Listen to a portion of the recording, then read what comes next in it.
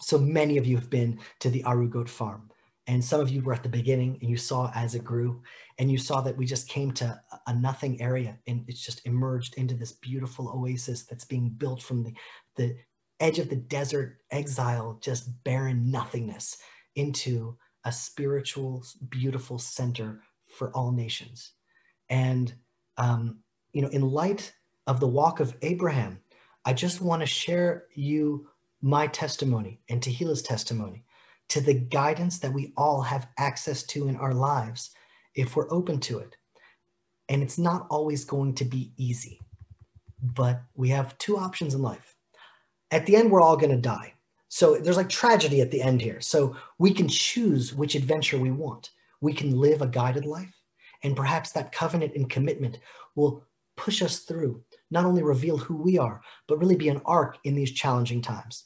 And we can just choose to sort of like let the chaos of life thrust us in different directions, try to outthink the universe and strategize our plans. But I think the Torah is teaching us, you want to be blessed, just follow your flow and be guided by God. And so here's the story. When I first came out to the mountain, there was really nothing there. There was no power line. There was no water infrastructure. There wasn't a single tree. Now we have 4,000 fruit trees, vineyards, and grapes that have been harvested now. At that time, there was just nothing there. It's like at the edge of the desert. I was sent by the municipality to help these two Israeli families who just tried building a farm. It's the most strategic location in that part of Judea, and one of the most challenging locations topographically, geographically. It's like desert, unproductive, thorny, rocky terrain. And at that time, it was almost 5 years ago, I became very close with one of the most beautiful Christian organizations in Israel called Hayovel. And they bring Christian volunteers to help Israeli farmers in Judea and Samaria. And I was told to go help these farmers in Judea. And to me, that was an easy mitzvah. Farmers need help. Hey, I know this organization that helps farmers. I'm just going to introduce the head of that organization and to these farmers, and I've done my good deed for the day. Excellent. So Friday morning, I go out to the farm to meet these farmers and introduce them to Tommy Waller and his family at Hayovel. And they start talking, and and I just start walking around the mountain. And in my life, I've just never had the overwhelming experience that I had when I arrived in those mountains of King David. I didn't know that those were the mountains of King David. I didn't know that's where the book of Psalms was written. I just sensed something so much larger than myself, the Shekhinah, the divine presence. I don't know how else to describe it. And I just never in my life, the beauty, the views, the rocks, the cliffs, the valleys, it was like looking at just something. It was like my soul just left my body and spun around and just went into the soil there, into the rocks. And it was like my soul had found its home. I was being called to go there. And since that day, not a day has gone by. If I was in the land of Israel, I was on that mountain. Every single day I would go there. My soul was like stuck in those rocks. I had to go there and like visit my soul because I was over there and I was in Neve Daniel. And just every day I just kept on going. For 2 years, I did whatever I could to help build. I gave all of my money that we had to this place. Brought groups there, friends there, tried to bring just did whatever I could. That was my mission. I was being called to help build the ruins of Judea. And great. And at one point, I just stopped going to synagogue in the morning. I just drove out to the mountains and I started praying my morning prayers there. And that's where all of my music came from, just being in the mountains, singing my praises to God, and melodies came to me. And I would drive out to the mountain and then pray and then go to Jerusalem and go to work. And it was just like, that was my routine every day, just on the mountain, just praying there, walking there. It was a love affair with land. And I had never had such a thing before in my life. My grandfather, he walked from Russia to Israel in the early 1900s, 1916, when he was only 15 years old. He was born in Bialystok. As a teenager, he left to return to the land of Israel. It took him 1.5 years to walk across Europe. And when he arrived in Israel for the first couple of years, he joined a kibbutz and planted eucalyptus trees all around the Sea of Galilee. And at that time, northern part of Israel, the Galilee was just covered in swamps. And today, when you go to the Galilee, of course, it's one of the most beautiful places in Israel, but you can see these marvelous 100-year-old eucalyptus trees all around the area. And so my family, we take great pride in knowing that my grandfather had a hand in planting those trees, in draining those swamps, and making the land beautiful again, of the first pioneers to really fulfill that vision of the prophets. And so I came out to these mountains, And then I saw these two Jews, they started to plant trees at the edge of the desert. And it touched my heart so much. It's like, what? You can be a pioneer in 2020? Like, you can do that today? I mean, it just like connected so deeply to me. It connected me to my grandfather that I never got to meet, but I grew up on his stories in Atlanta, Georgia. It like, in some ways, it connected me all the way back to Abraham. His original mission was to come to this land, make it flourish, make it blossom, build a kingdom, light up the world. And I was like, I knew that I was supposed to build this farm, but I didn't know how to do it. I didn't know how far that calling would really take me. I'm doing everything that I can within the realms of logic. I mean, we were so comfortable in our home. Our kids were settled, stable, good routine, healthy environment. We lived in a beautiful community named Neve Daniel. My brother was my next door neighbor, his kids, my kids. We were just all together. I was a settler living in the West Bank, settling the land. I mean, all my boxes were checked, but the farm just was calling me. And I didn't know what to do with that. It's like the deepest settlement in Judea, the newest settlement, the most strategic. King David's mountains are calling. And I'm like, what do I do? What, should I move there? I mean, sell my home and throw all of our lives into this mission? I mean, that's just like a little bit too much for me. It's not like I'm a businessman. It's like a rabbi. Like, this is all that I have is my home. It's like, what if like the government or the Supreme Court destroy my home? What if Barack Obama does a two-state solution and destroys everything that I'm building? I mean, this was in the middle of like a very scary, unpredictable time. It's like, what about my security there? Like the army, it's like I'm alone on a mountain. Like, what will my children do alone on a mountain? Will they be happy? Like my marriage? What happens if I fight with Tehila? I mean, we'll be alone. I won't have any friends. It'll just be me and her fighting on a mountain. Like the financial risk, the security, the politics, is just too much unknown for me. I just could not make that leap of faith. And so it's okay, we'll just continue to do everything we can to help push the project forward. And then a spice cart came, just like dropped out of the sky. And it was, this is now over like 3 years ago. And this happened on the day before Rosh Hashanah, the day before the new year, before the day of creation in the biblical calendar. Tehila and I went to an evening Saturday night. Rosh Hashanah was Sunday. And it was like an evening to prepare for the, for the great day. It's like, we're going to spend 2 days in synagogue. Let's make sure that these days are special, make them meaningful. And so that night begins, and it was beautiful. There's Torah and music and prayer and worship and meditation and learning, just like as beautiful of a preparation as could be. And at one point in the evening, the rabbi taught this beautiful idea. He said, right now in the biblical calendar, this is the day before creation. This is the moment before let there be light. It's like, this is the time when God was still dreaming of what he wanted the world to be before he created it. And this is the most opportune time of the year to dream about what you want for this coming year, because Hashem is literally dreaming with you. And so now try to dream, try to envision your year. And in Elul, we really envisioned that quite well. And then he started to play music, and he's guiding us with questions to try to create this image in our mind. He's like, where are you? And who's with you? And what people matter to you most? And what are you doing? And, put some color to it. And slowly but surely, I'm like creating an image in my mind. And I start dreaming about the farm. And we had a house on the mountain alone. And our children were running through the grass, and people were coming from all over the world to learn Torah and play music and pray and be close to the land and close to nature. It's like our home was open to all these guests, and we're hosting them for Shabbat. And just the mountains of Judea was like such a beautiful dream. And so, okay, amazing night.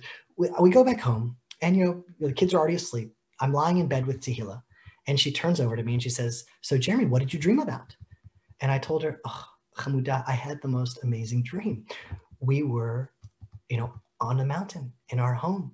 And it was, people from all over the world were coming. And I told her the whole dream. And she stops. And she gets like a little bit nervous. And she gives me this face. I'm like, oh, I've done something wrong. I've done something stupid. I know that face. And she jumps out of bed, barges into the baby room. And books are falling off the shelf. The baby was crying. It's like, something's going on here. She comes back into them. She's like, I know that dream. She opens up this notebook and throws it on my bed. And it was her diary. Tehila's been keeping a diary since she was like 6 years old.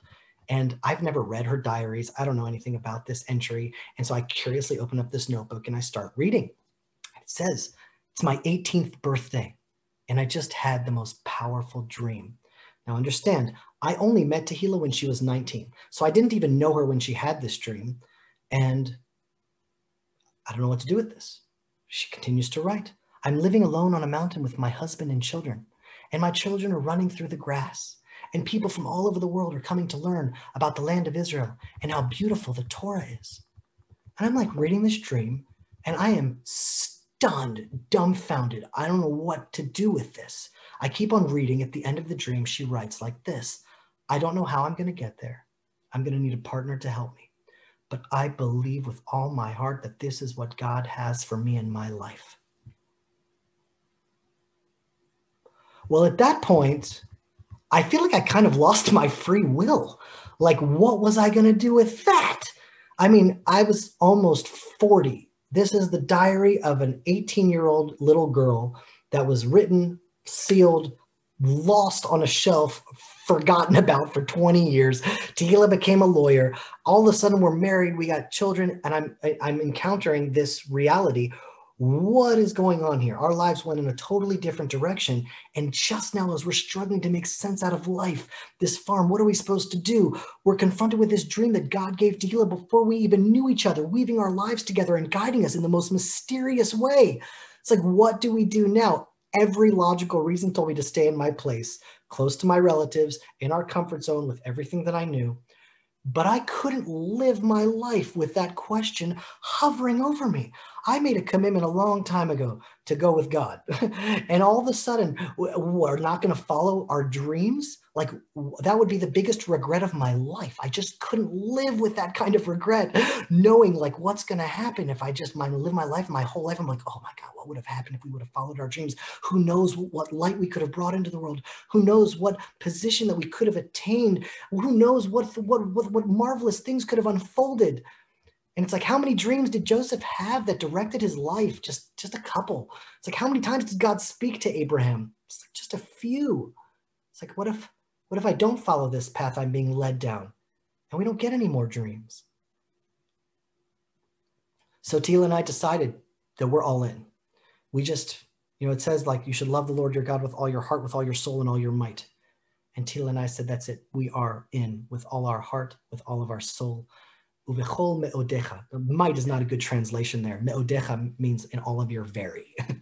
And so there's like 5,000 interpretations of what that word means. Might, me'odecha, your very. What does it mean? Love God with your very. So it's your money, your family, your time, your possessions. So it's just like endless. And I think the answer is yes, all of them. To love God with everything you got, all of your very.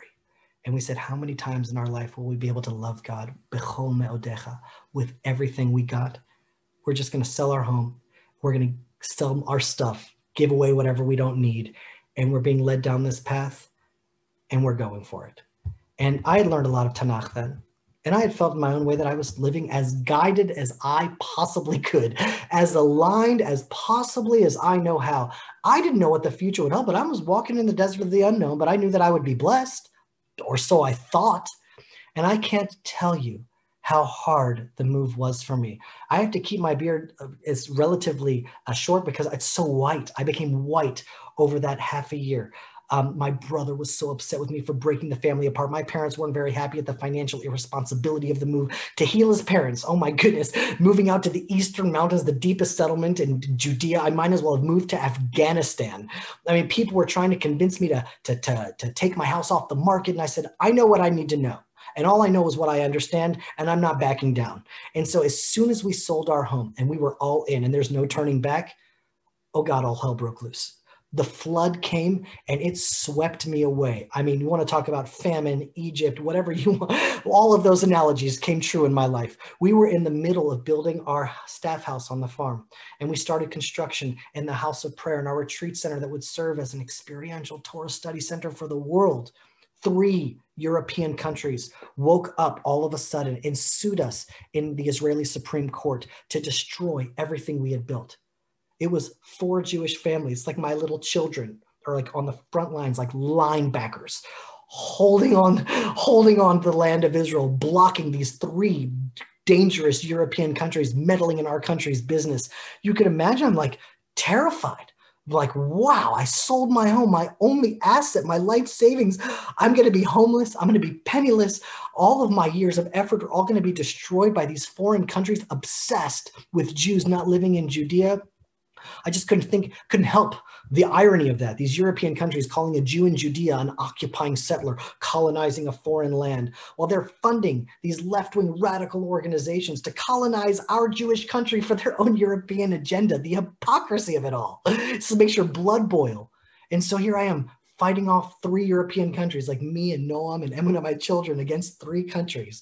And at the same time, a commitment that was made to complete our center wasn't followed through. Half of it was made and half of it wasn't. And all of a sudden, I'm now in debt with our contractor, hundreds of thousands of shekels. It's like, what? I'm a teacher. I'm not a gambling guy. I don't go into debt in the bank ever. It's like, and all of a sudden I found my ministry in like hundreds of thousands of shekels in debt, in a legal case in the Supreme Court to destroy my home and everything we had built over the years. I had to vacate my house in a few weeks and I had no idea where I was going to go. The contractor who was building all of the buildings on the property demanded payment, rightfully so. And he said, if I don't get the money promised to me, I'm stopping all building right now. And I'm like, no, don't stop the building of my house. I mean, I have 6 children. I can pay for my staff house because I sold my house. Please don't stop that construction. And he's like, if I don't get paid, I'm out. And you know what? I didn't have a house. I'm wandering through the desert of Israel with 6 kids. I'm a week in Ashkelon. I'm a week in Tiberias. I'm a week at my parents' house, a week at her parents' house. And of course, all along, we told you not to do it. Why did you do this? What have you done to your children? What have you done to your family? Oh my gosh, what am I going to do? I'm homeless. I don't know what's happening here. And so we're just from city to city trying to figure out what to do. We finally moved into our home. It's a total disaster. The construction's unfinished. We didn't even have a toilet. We didn't have a kitchen. We had a compost toilet outside with 6 kids. I don't know if everyone here knows what a compost toilet is, but it's, I mean, just to make it sound just real, it's like just a bucket that you poop in and then you throw wood chips on the bucket. That's what we had as a toilet outside our house.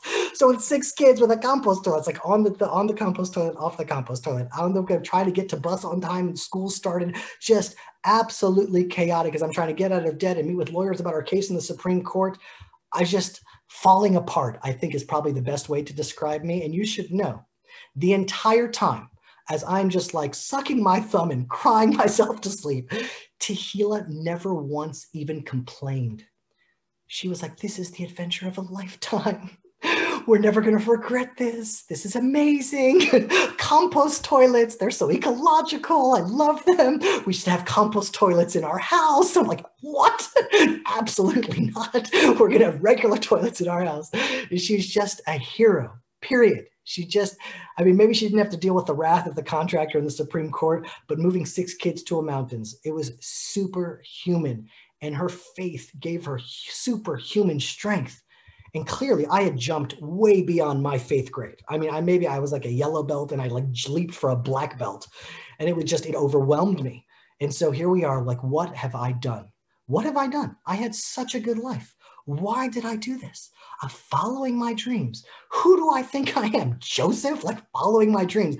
I'm like a crazy man following my dreams alone on a mountain. It's like night after night, I'm just stressed beyond, pushed beyond anything that I had known before.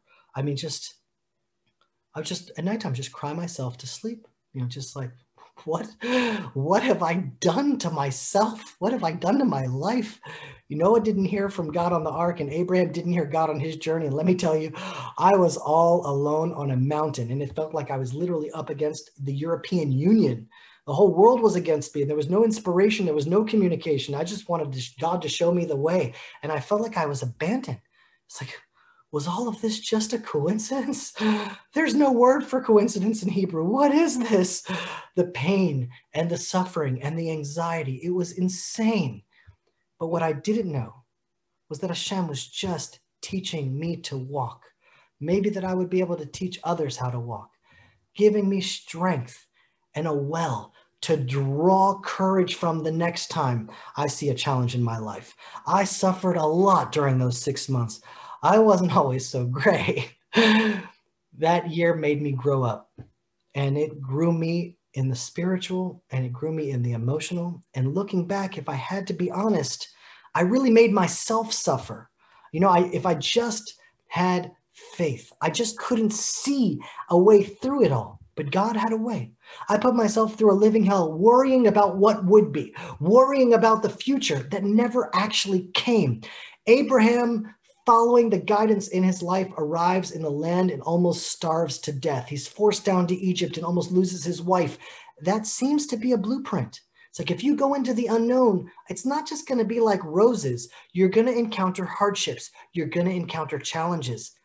It's like the Jews break away from Pharaoh in Egypt. They cross the Red Sea. They see the mightiest empire fall before them. They escape into the desert, but then they can't find water for 3 days. 3 days without water, you're on your way to dehydration and death.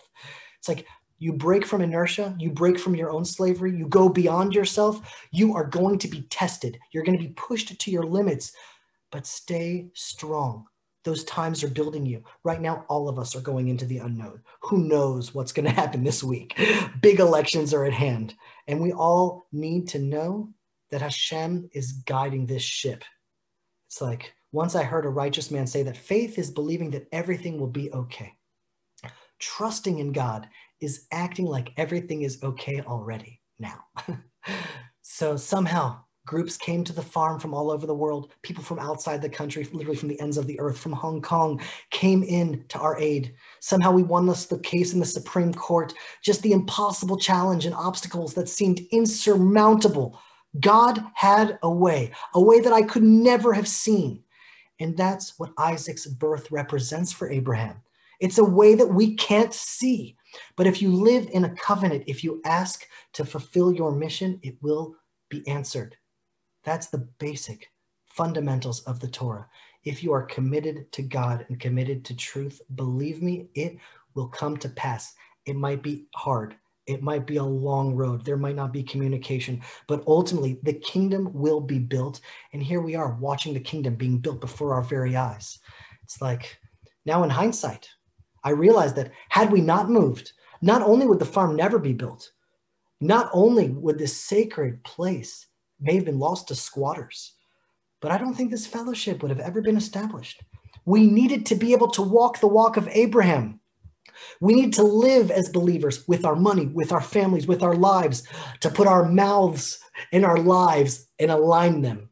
We needed to be believers with emunah in action in Judea to bring all the believers around together. And so God has led me and Ari and Tehila all the way to this fellowship. We've come to the mountains where King David assembled his men, and a group of the most amazing, soulful people are assembling here. David and his men started off just a few hundred, but together they ultimately caught the heart of the nation, and they laid the foundations for Jerusalem. Somehow Hashem has brought this fellowship together from all over the world as an example for the world to see and for more to join. It's like we have one Father, Abraham. We're one people, one tree of life, one heart, one land, one God. It's like we are on such a beautiful journey together, a journey that Abraham started almost 4,000 years ago, and a journey that all of us in this fellowship are now marching down the final stretch. It's like as Jerusalem and Judea are being rebuilt before our eyes. It's like may Hashem continue to guide us in our lives. My name is Jeremy Gimpel, and I live here in the mountains of Judea. And in these unprecedented times, I wanted to offer you a gift from the land of Israel. We've been here at the cutting edge of the Jewish return to the land of Israel. We've come to the place where King David first assembled his men and where he wrote most of the book of Psalms. We are quite literally transforming this desert mountain area into a Garden of Eden-like oasis. Watching prophecy manifest into reality, we felt called to reach out to the nations, to teach them lessons from the Bible in the original Hebrew, unlocking insights and understandings that you can only get if you read the text in its original language and from a Judean perspective. The prophet Zechariah spoke of a time that 10 men from all the nations will grab hold of the corner of a garment of a Judean man and say, "Take us with you, for we have heard that God is with you." Perhaps this is the time that the righteous among the nations will now make a sharp U-turn and reconnect to Israel, reconnect to Judea, reconnect to the Hebrew roots of the spiritual realities of this world. This is an invitation to join us at our next live gathering with hundreds of families from over 30 countries around the world. And if you register now, we'll give you a free gift from Israel, the first 5 sessions that unlock the secrets of the Hebrew Bible and how to live as a believer in these times. I hope to see you at the Land of Israel Fellowship. Shalom.